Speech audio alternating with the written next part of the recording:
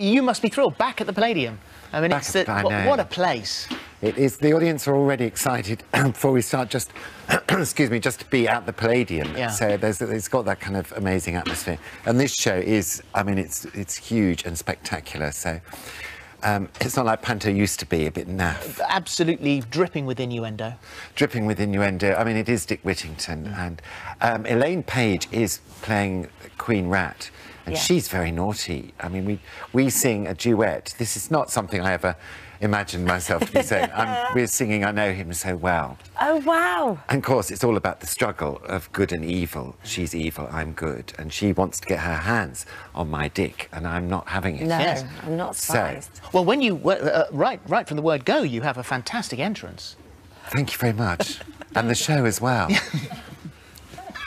How do you get in?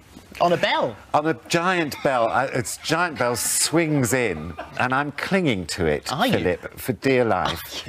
And I come down and I sing, You Can Ring My Bell. Yes.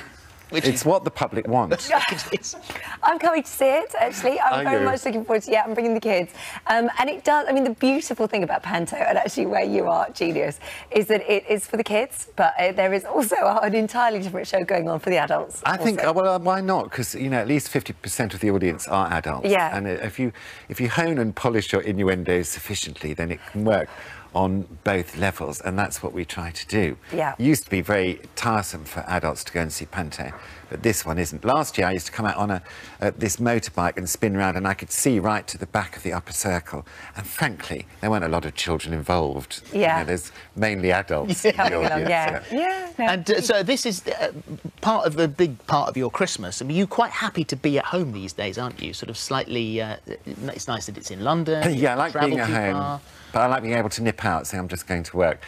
Christmas is great, but it does go on a bit, doesn't it? So I like Christmas Day with my family. Yeah. But I like being the fun part of other people's Christmas. And because it's such a grim time of the year, weather-wise, to be in the Palladium, wearing a lot of makeup, talking filth. I mean, it's what I'd be doing at home anyway, so I might just get paid for it. And but there is no time to do anything else. I imagine, like Christmas shopping, you must have got that sorted by now. I mean, could you call this the black hole of Panto? Once you're in, there is no getting out. It's just that. Yes, I think I haven't done any shopping yet. I think what I'm going to do is decide... That makes me panic for you. No, everyone's going to get the same thing. I've just got to decide what it is. If it's going to be candles or soap or something, I can go to one shop and do the whole lot. Get it all bulk buy. In one gulp, can't I? Well, there's no excuse, because the Palladium is so perfectly placed for all the shops. Yes, this is true. Thanks very much. You're right in the middle of it. Well, it's inspired by my very hairy neighbours when I was a child, and I grew up in Teddington.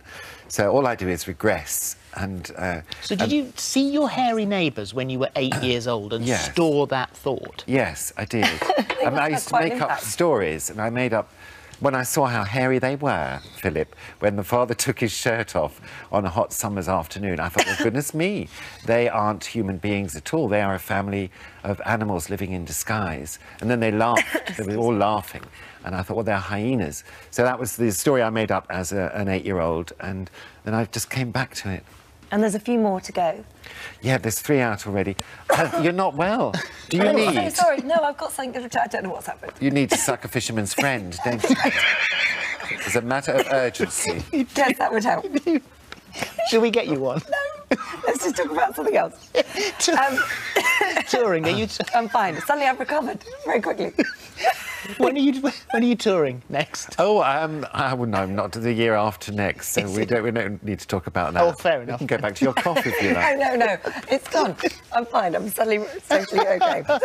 Oh, man. It's Dick Whittington. It's the London Palladium from the 9th of December until the 14th of January, and it will be absolutely amazing. What a beautiful theatre to do it in. Thank you very much. I hope you're well enough to come. Thank you. I know, I'll be fine.